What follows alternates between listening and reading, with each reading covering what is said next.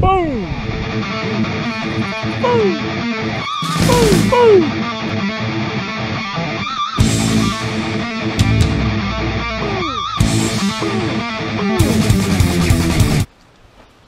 Let's get this bread thing. But I seen a bass spawn it, big old bass.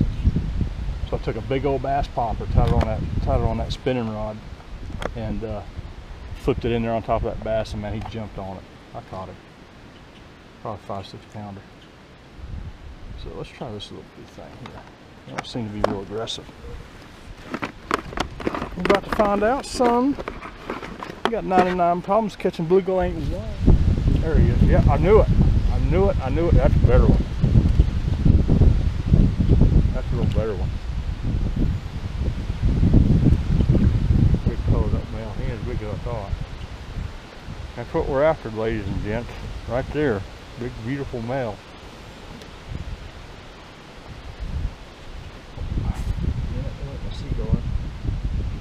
Oh well. That's what we want right there. Boom.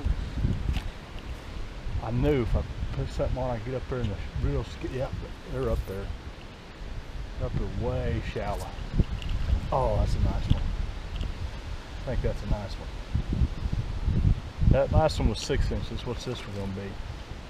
Oh, that's a good one right there, guys. That's what we're after. Look at the difference. That's at least 7. I don't think he's quite 8, but he's a good one. Look how good he ate it. Forceps, again, forceps are key on these. He choked it now. He choked it. And you want to be careful not to tear up your popper getting out of their mouth. But without forceps, you'll kill those fish. There, oh man, I missed him. There's one. Oh, that's a good fish. That's a good fish. That may be a catfish. Nope. I think that's a big bluegill.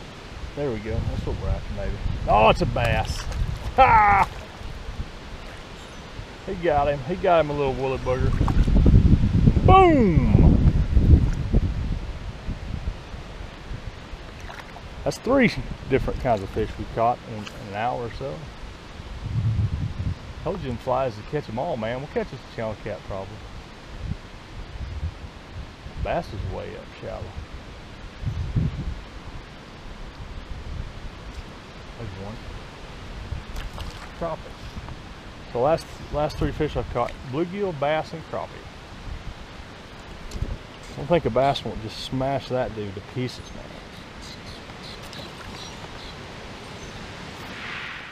Well, I'm looking for that B-roll. Boom! Boom! Boom!